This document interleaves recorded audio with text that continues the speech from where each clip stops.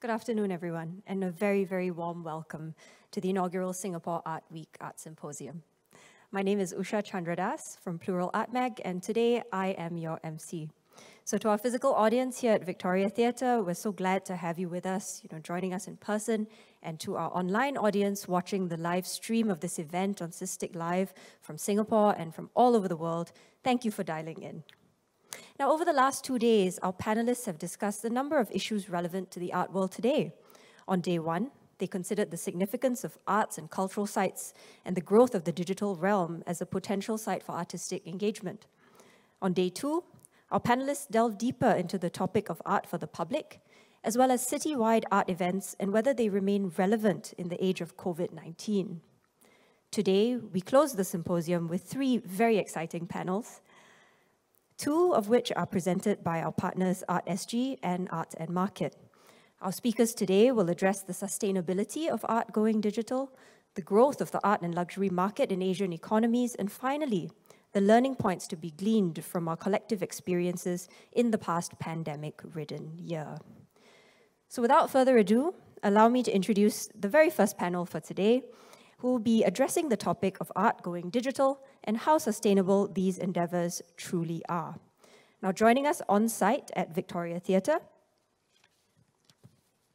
our panelists, Ms. Chong Huai Seng and Ms. Kim Tae, and the moderator, I'm very pleased to introduce, is my friend and business partner, Ms. Pauline from Plural Art Mag. Dialing in from the United Kingdom is Mr. Joe Elliot. Now, originally we were meant to have Ms. Natasha K. Whiffen dial in to represent Artlogic, but unfortunately Natasha has been unexpectedly taken ill, and so Joe will be speaking in her place. Now, if you have any questions for our panelists here, we would invite you to please submit them at any time through the Pigeonhole Live website. Now, the Pigeonhole URL and event passcode will also be flashed during the panel session for your easy reference. Pigeonhole Live is a very simple interactive mobile website where you can submit questions to the panelists. If you have a smartphone, a laptop, a tablet with you, you just launch your internet browser and enter www.pigeonhole.at in the address bar. Next, what you do is you key in our event passcode, which is ARTSYMP 2021. So once again, that's ARTSYMP 2021. You will then see all the panels in this event, and all you have to do is select the relevant panel and submit your question. So it's really very, very easy. And with all of that out of the way, let me hand you over to the panel moderator, Ms. Pauline Gan. Pauline, over to you, please. Thank you, Usha. Good afternoon, ladies and gentlemen. Thank you so much for joining us here today for Day 3 of the inaugural SAW Art Symposium 2021, and to Panel 5, which asked the question, how sustainable is art going digital? Whereas on opening day, the panel on art and the digital realm looked at how innovations in digital technology have opened up new pathways for the creation and experience of art. In today's panel, we look at the impact and implications of digital technology on the ecosystem that sustains and supports artists' livelihoods, the art market. In the past year, the COVID-19 pandemic swept across the world, shuttering art galleries, closing down art fairs, and curtailing international travel. As galleries and fairs quickly pivoted to the digital space, offering online viewing rooms and virtual fairs, how successful were these efforts, and what are the implications for this shift for the future? With me today are 3 panelists who are eminently qualified to offer insights into this question. Their bios are available, or in the case of one of our speakers, will soon be available on the symposium page of the SAW website. So I will keep my introductions brief to allow us more time to hear from the speakers themselves. In person with me here at Victoria Theatre are prominent art collector and co-founder of contemporary art salon, The Culture Story, Mr. Chong Huai Seng, and Ms. Kim Tae, Senior Gallery Director of Art and Design Consultancy and online art gallery, The Artling. We were also to have joining us from London, Ms. Natasha Whiffin, Head of Art Fairs and Strategic Partnerships for Artlogic, one of the leading providers of technological products and solutions for artists, galleries, collectors, and art fairs. Unfortunately, we received news late last night that Ms. Whiffin is unwell and unable to join us today. We wish her a speedy recovery and are pleased to welcome her colleague, Senior Director and Chief Commercial Officer of Artlogic, Mr. Joe Elliot, who has kindly agreed to step in her place. Hi, Joe. Thank you for joining us at what is a rather ungodly hour in your time zone. To start us off, I'd like to invite each of our speakers to share a little bit about themselves and what they do. Mr. Chong, perhaps we could start with you. Thank you, Pauline. Good afternoon. I'm very pleased to be here to participate in this session. I would like to give a very brief introduction to the company, The Culture Story, that I co-founded with my daughter, Ning Chong. Unfortunately, she is not here today. Earlier this morning, she just gave birth to a second baby girl.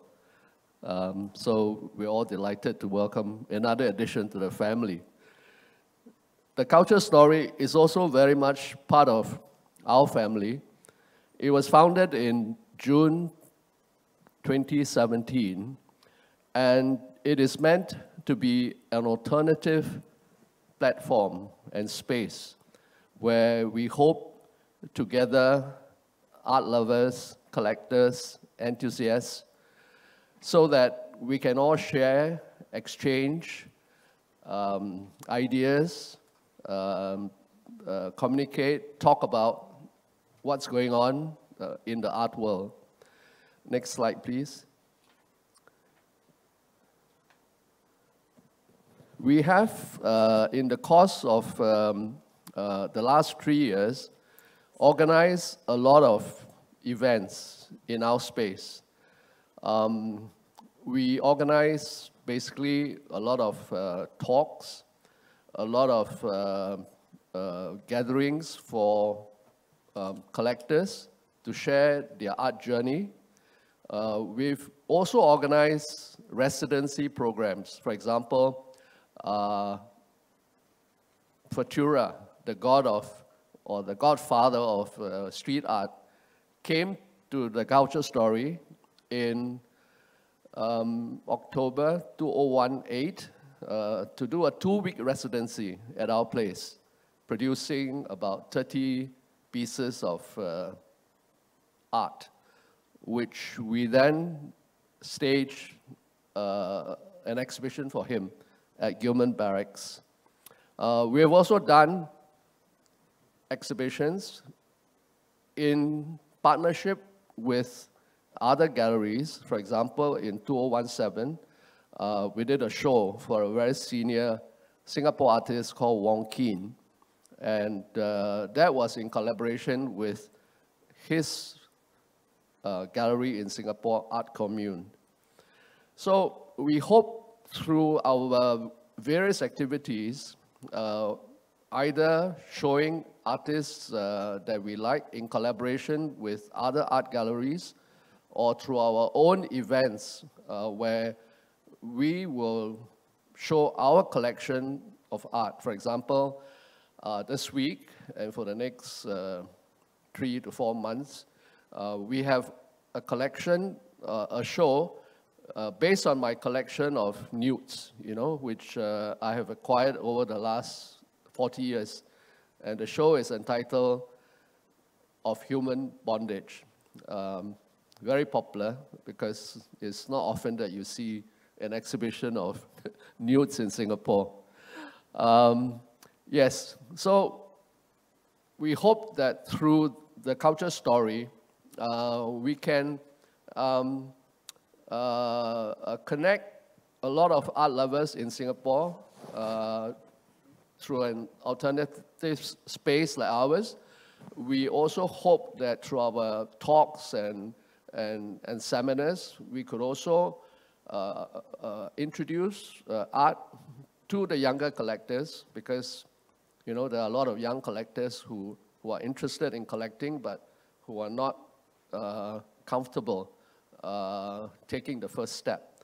So a lot of our activities and events over the past 3 years have been directed at the younger, newer collectors. As for myself, I've been collecting for almost like 40 years.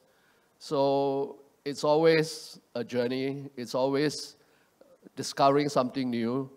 And today, in this environment of the pandemic, the whole dynamics of the art industry has changed quite drastically. And I hope in this afternoon's discussion, we can maybe explore what are some of the developments that are going on, not just in Singapore, but throughout the world. Thank you. Thank you, Mr. Chong. I'd like to now invite Ms. Kim Tay from the Artling to tell us a little bit about herself and her work. Kim? Thank you, Pauline, and thank you to Plural and NAC for having me here. I'm very excited to be speaking alongside my fellow panelists on this topic. Just to give you a brief overview of what we do, the Artling is an online gallery and art consultancy based in Singapore with an office in Shanghai. We have been around since 2013, and since then we have seen quite a significant shift in terms of where the digital realm is growing. I did have some slides. I don't know if it's working. Can we have Ms. Kim Tay's slides? Okay, great. So before we dive into the topic of the day, I wanted to give an overview of what we do. So more about the Artling. Our online platform lists over 300 galleries and 3,500 artists from all over the world. We originally launched with a focus on Southeast Asian contemporary art, but since then we've actually broadened our database to a far wider range of artists, as well as galleries. We also have an app, which I'll talk about a bit more later. We partner with over 25 art fairs every year. We haven't really seen that change too much in the pandemic, because even if art fairs' physical iterations have been canceled, the online ones have continued, and we've tried to support through exposure on our online magazine, The Art Scene. We have quite a unique online-offline hybrid model where we have the online gallery that also feeds into our offline consultancy projects. So just to give you a brief overview of that, we offer end-to-end services where we work with clients from the point of sourcing and commissioning artworks all the way up to installation.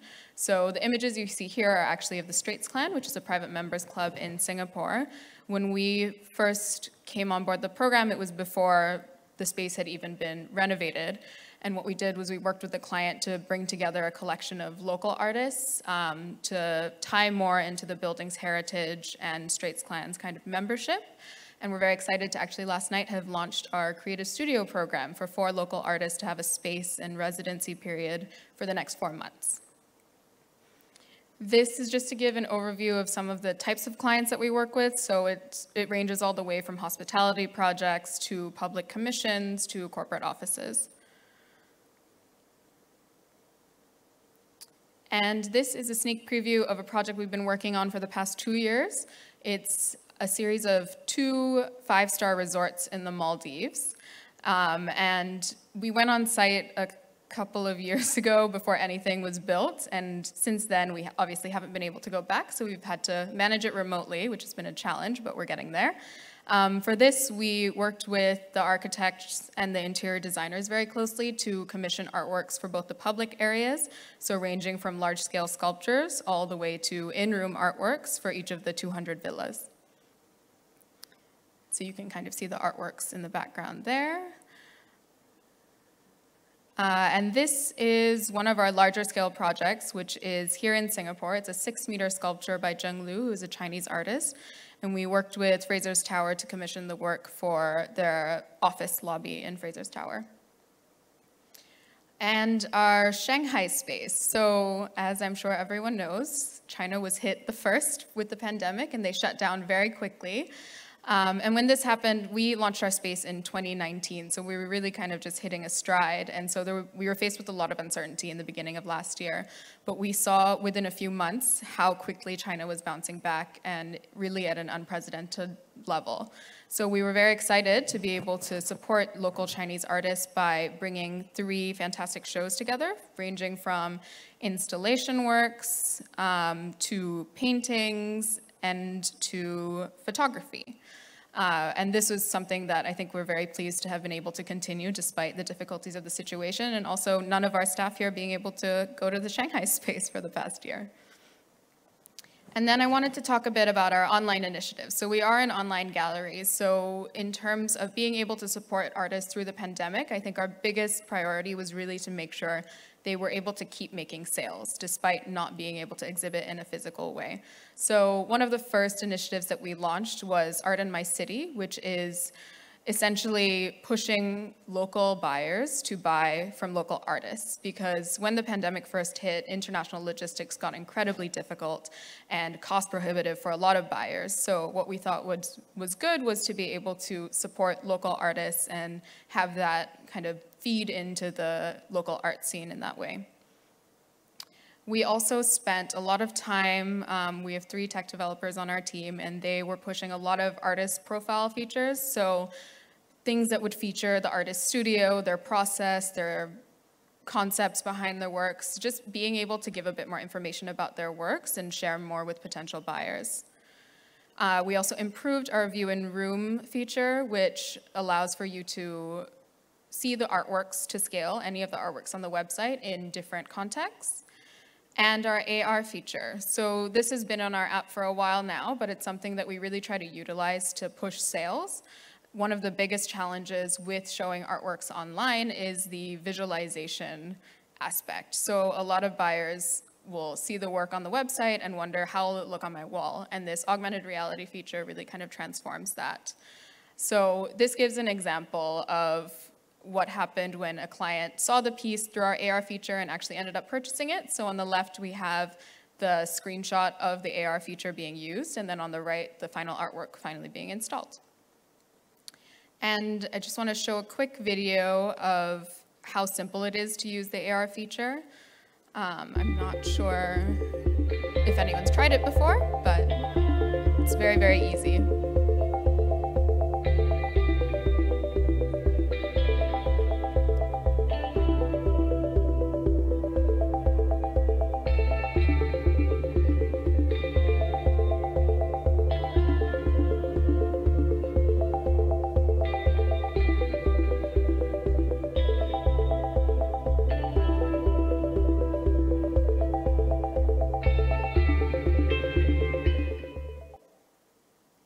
Right, and just to wrap it up, I think for us, the potential of technology to transform the way that you're viewing art and purchasing art online is endless, and we're always trying to look at new technologies and new efforts that can be made. So for us, the next steps, including use of the AR feature, is to allow for salon hang kind of placement through AR or through scale features, as well as placement of 3D objects, so like sculptures or design pieces. Yes, that's all I got. Thank you so much, Kim. That's really interesting. And I think this really segues very well into our third speaker, joining us from London, Mr. Joe Elliot. Can we get him online? Joe, hi, thank you for joining us all the way from London. Can I just invite you now to just share a little bit about yourself and about Artlogic's work? Sure. Yeah, I'd be happy to. I apologise that I'm not Natasha, but hopefully I'll be able to provide some interesting insights today and what we do and what's been going on in the last year. So as was mentioned before, my name is Joe Elliot. I'm the Chief Commercial Officer at Artlogic. I oversee everything client-facing at Artlogic, so that encompasses sales, marketing, customer success. But I also work heavily within kind of product development, our product roadmap, and also just our strategy as a whole. Throughout my career, I've always been a passionate advocate of how we can use technology to enhance the way that we sell, manage, and experience art both online and in person. I myself, I'm trained as an artist originally, so I'm kind of deeply creative at my core, and I care hugely about design and the way that intuitive and beautiful design can and should be used to promote and to display art, and artistic objects online. So, design is very deeply at the core of myself, and also Artlogic and our mission at Artlogic as well. So a little bit more information. I'll try to keep it brief, but just a little bit more information on us at Artlogic and what we do for those that don't know.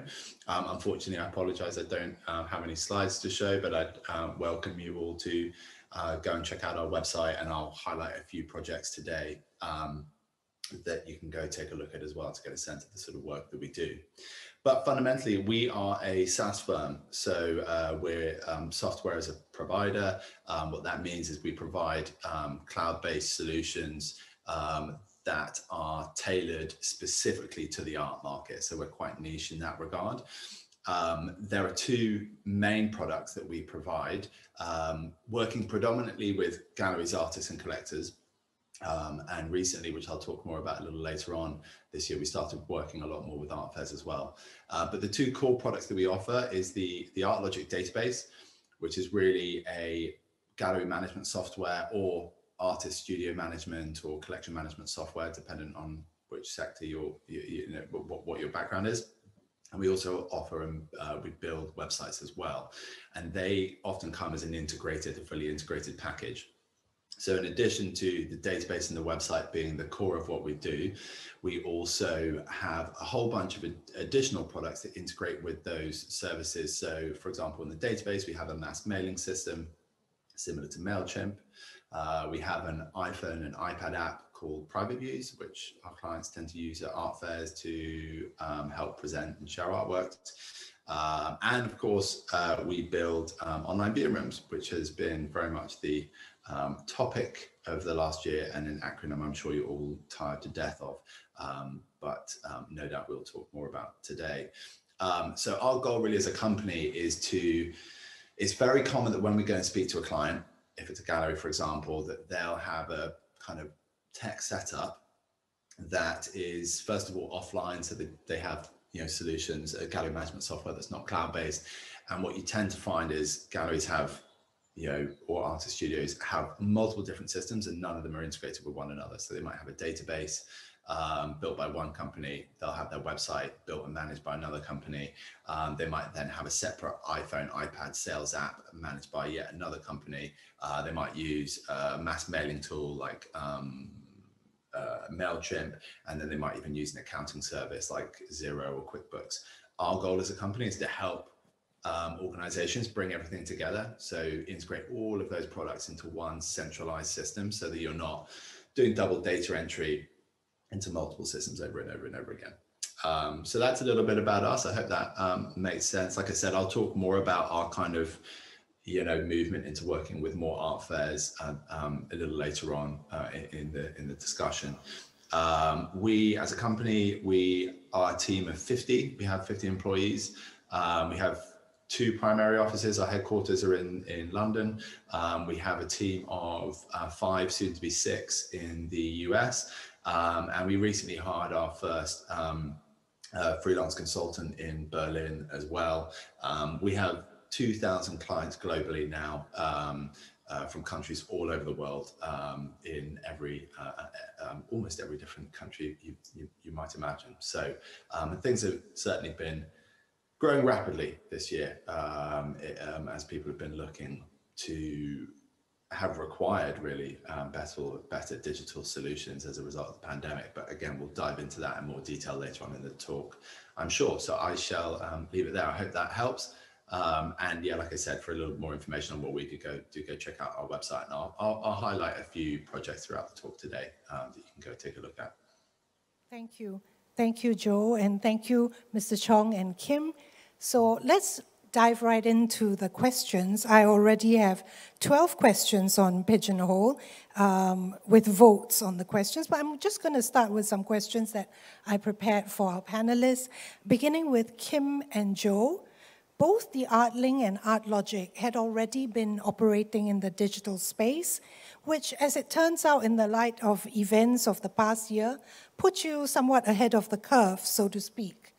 What impact, if any, did the pandemic have on your businesses, and what changes did you experience?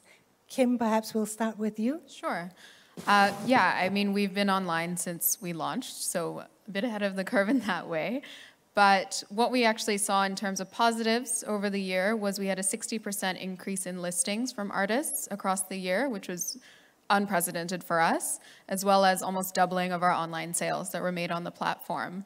What we had to cope with, I would say, was more the logistics issue, which I mentioned earlier, in that, again, logistics were very difficult in the early days of the pandemic, and there were fewer flights, so cost of shipping got more expensive. So that was something that we had to tackle, as well as some of the pieces used to come actually to our office for us to do quality check before they got sent off to the client. So what we had to do was implement a new system to check the condition of each work. So now we have a mostly foolproof system in place that allows us to check every angle, every aspect of the artwork before it's shipped out directly from the artist or gallery to the buyer. Thank you. And Joe, I know you have Artlogic has like a range of products that you've already mentioned, but I would imagine, and I think you said so just now, that perhaps the surge was in the online viewing rooms. Perhaps you could share a little bit more about how the pandemic has changed how Artlogic's business, or your business this year. Sure, yeah, I would be happy to. Well, it's changed everything. I think we came into the year, as we always do, with our goals and strategies for what we wanted to achieve in the year. And by the time we got to the end of March, we basically ripped everything up and just headed in a completely different direction. We were already seeing a lot of growth in our website products before this year. So we've been working hard on our websites and trying to get more sort of off-the-shelf solutions for clients. But when the pandemic hit, it really changed everything in an instant. So a few things happened. The first flood of inquiries that we saw coming in, and it was a dramatic increase. I think we saw inquiries shoot up about 75%, was for online viewing rooms, of course. As galleries were closing their spaces, they desperately needed better digital solutions. And luckily for us, about 2 years prior, we'd built our first online viewing room for a client of ours, Alan Christea, now Christea Roberts, which is a gallery based on Pall Mall in London.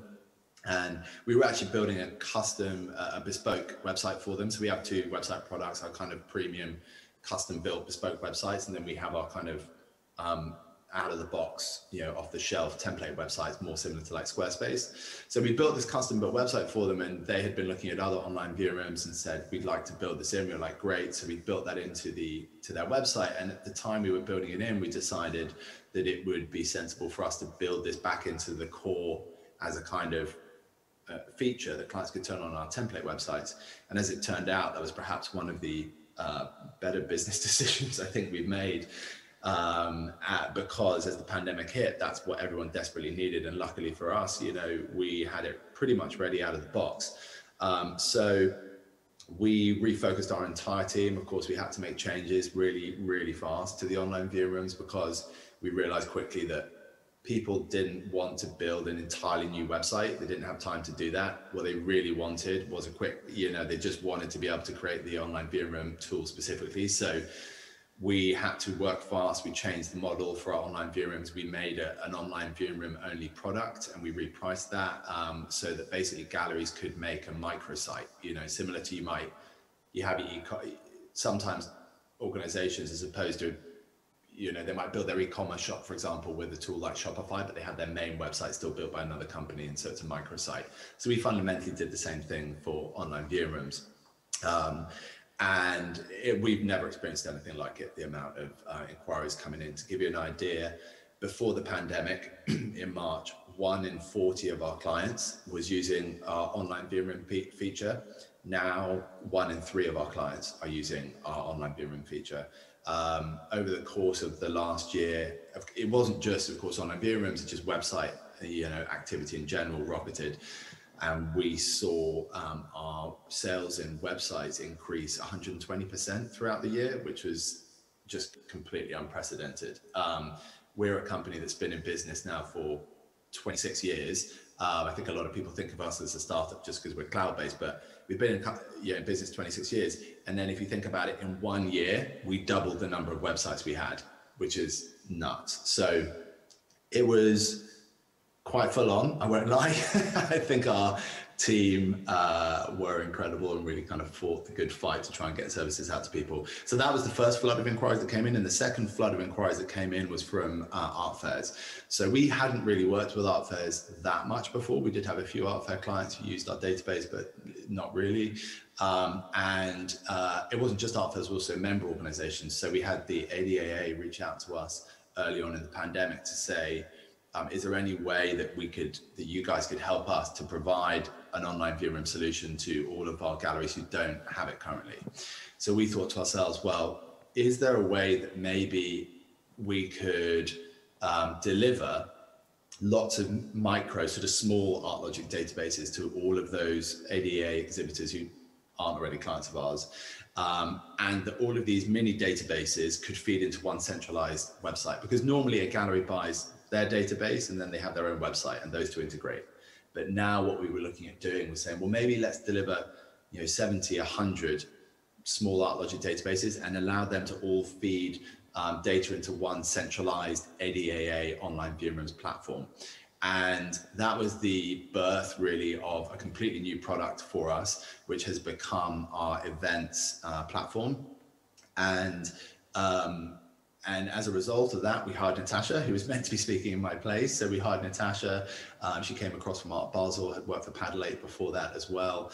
So a lot of experience in the space. She came in specifically to help us manage this flood of inquiries that we were starting to get from fairs, because early on in the pandemic, I think a lot of fairs, like all of us, thought, oh, we'll probably be okay. We'll be able to still put the fair on by the time it comes around to our fair. And increasingly, that just wasn't the case. So we got more and more inquiries. So since that very first platform with the ADA, we've done projects with NADA. We did 2 projects with them, which was fantastic. We have done projects with the Outsider Art Fair. In fact, our second online viewing room with the Outsider Art Fair just went live yesterday. So the team have been working really, really hard on that. So do go take a look. It's the Outsider Art Fair New York, and their online viewing just launched. And equally, we're really excited to be launching a big online viewing room initiative with FIAC. So we're helping FIAC to produce their first online viewing room. They're doing a digital-only version in March 4th to 7th. I believe the date's the first week of March. So keep an eye out for that. The holding page is already live, so you can go and sign up, if you're interested to get notifications. So that has really been, as a result of the pandemic, we've actually ended up building basically 2 new products, which has really been a change, and obviously completely different plan to what we were thinking initially. But it's been a journey. It's been really great to be able to try and help as many galleries as we possibly could to really survive in a really, really difficult time, and to try and help them move their operations online. So yeah, that's. I hope that gives a little bit more of an indication. No, of what's going on that's our really very interesting. Thank you, Joe. Now, I'd like to ask Mr. Chong, from the point of view of a collector who's been collecting art, traveling globally to see art, attend art fairs. How did the closure of physical galleries and art fairs and the inability to travel affect your collecting patterns and habits? I mean, we've heard from the representatives of galleries and providers, but I'd like to hear how you felt. Well, to be honest, it's been awful, painful almost. Not being able to travel and not being able to see art, physical art, in front of you. And I'm kind of like old school when it comes to looking at art, and especially when it comes to buying art. We normally will only buy art which we can see in front of us, or maybe even touch, But to not be able to travel and not be able to visit, you know, a gallery or talk to an artist has been extremely difficult. But I think we have adjusted, and over the last 12 months, particularly because of the pandemic and the restrictions, and the fact that there is now so many art fairs and auctions and, you know, gallery openings that are done online, right, with some really very cool tools, you know, digital tools.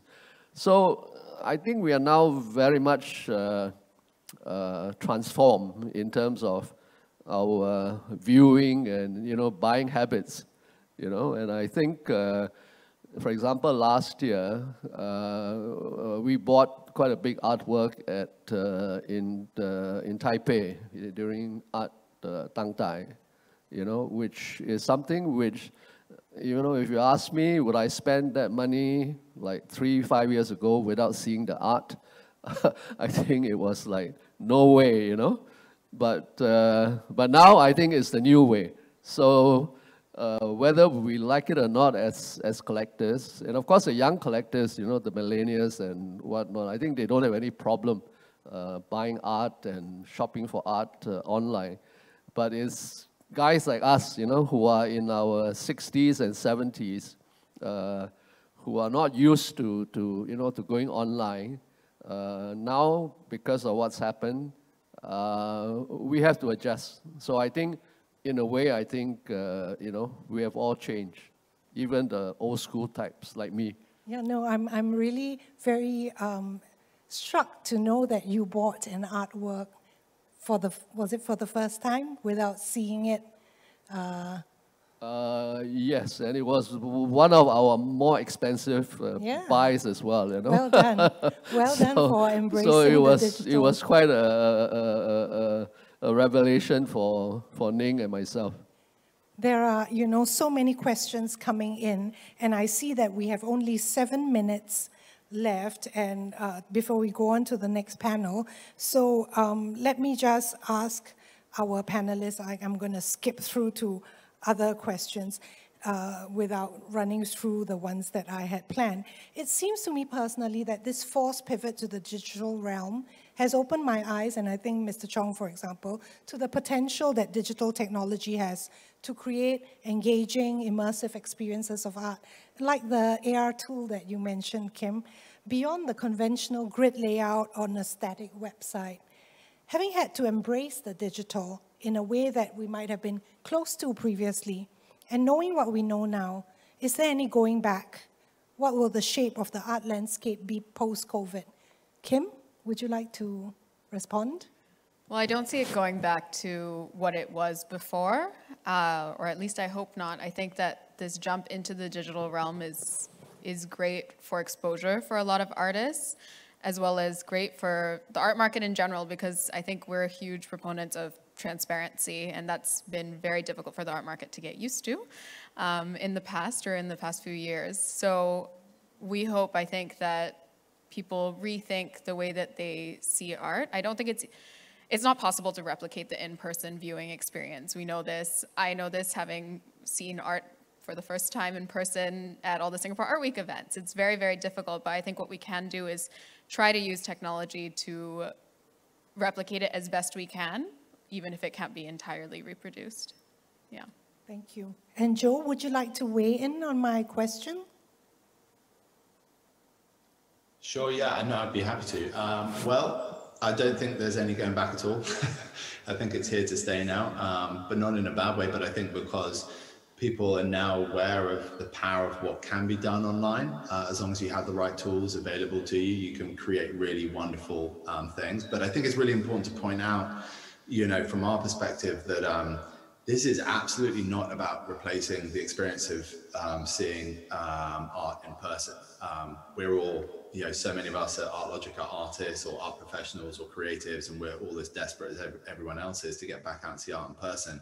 But I think what people now understand is the power of what great digital tools can provide as a complement to the physical experience. To give an example, around March last year, right before everything sort of got shut down, I was luckily in New York for the Armory show, the last art fair that any of us experienced, I think.